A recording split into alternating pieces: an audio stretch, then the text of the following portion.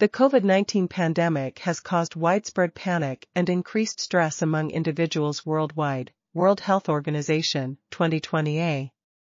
In response to this, Chinese colleges and universities have implemented different modes of learning, including online classes, to continue education without suspending it, Ministry of Education in China.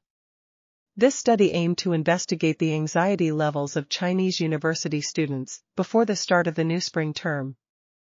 A total of 3,611 students from a top university in China were enrolled in the study and used the Self-Rating Anxiety Scale (SAS) Zhang, 1971, to assess their anxiety levels.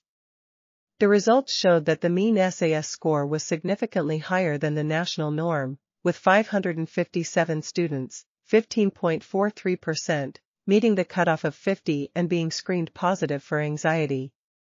Significant differences were found between males and females, as well as between students majoring in arts and sciences. The mean SAS scores were not correlated with the region students came from/lived in. Overall, this study concluded that Chinese university students showed higher levels of anxiety for COVID-19. This article was authored by Chongying, Wang, and Zhao. We are RTCLTV, links in the description below.